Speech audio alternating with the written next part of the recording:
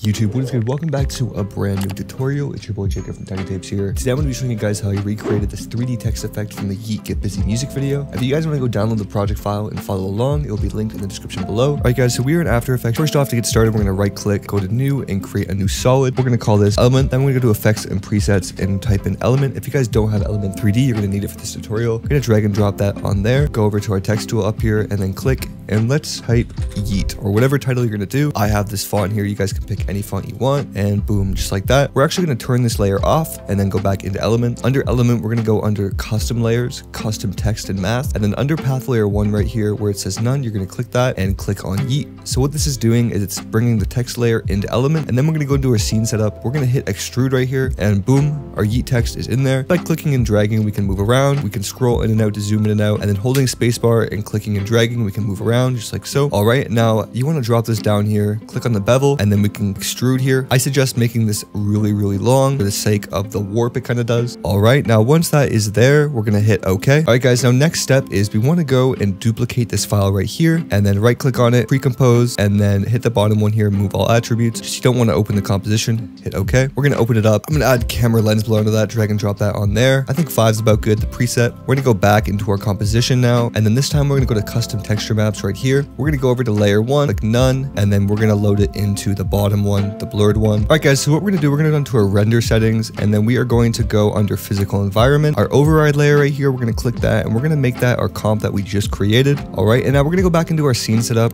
We're gonna make sure we have environment off here, and then we're gonna go into our environment up here. Now going into our environment, we can play around, as you guys can see, with the UV repeat, just like that. Now you just want to mess around with it until you get what you're looking for. Let's change this to 12, and this one to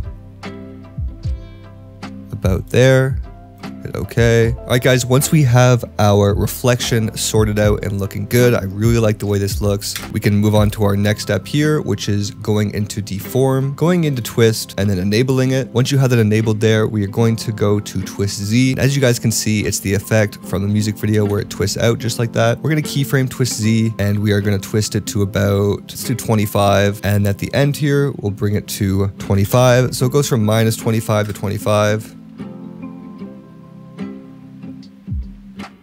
Alright guys, and to sell the look a lot more, we're going to throw on RSMB. I like having it about 3 or 4 for this effect. I think 4 it is. It really sells it there. If you guys want to play with it a little bit more, you can go and add a uni glow onto that. I sort of like the way uni glow looks. It obviously looks way too much right now, but if we bring the intensity down to something like 0.2 and see the before and after, kind of has a cool look. And boom guys, that is the effect there. If you guys want to go download the project file, it will be linked in the description below so you guys can recreate this on your videos. If you guys enjoyed this video, I recommend checking out our last video alongside a playlist of a bunch of other tutorials I think you guys will mess with.